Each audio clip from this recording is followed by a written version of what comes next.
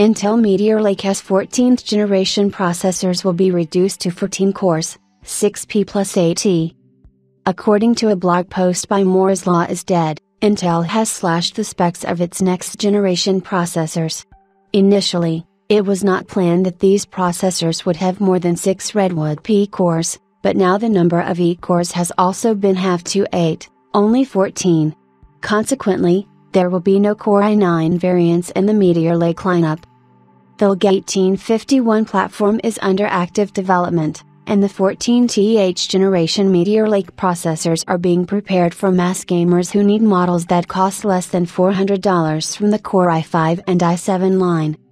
It is assumed that the cloud-oriented E-core platform Sierra Forest will have 344 and 512 core designs. However, after criticism from key customers over delivery times, Intel is doing everything possible to launch it by the end of the second quarter of 2024, so as not to lose them to AMD. Sierra Forest will have 144 cores, each containing 8 DDR5 channels for a dual processor 288-core CPU for the aforementioned customers. Sierra Forest and Granite Rapids will also receive Blade servers.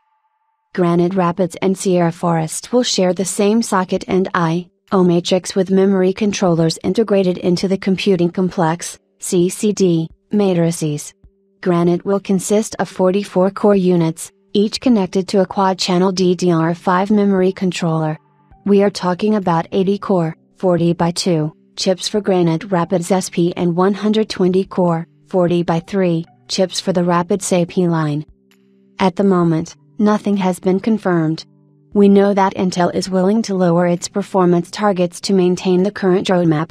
Meteor Lake has always been a mobile platform, unlike Arrow Lake. However, during the last quarterly income statement, the latter was not mentioned. When it comes to data centers, this is where Intel has the most to lose, as roadmaps are revised and competition intensifies.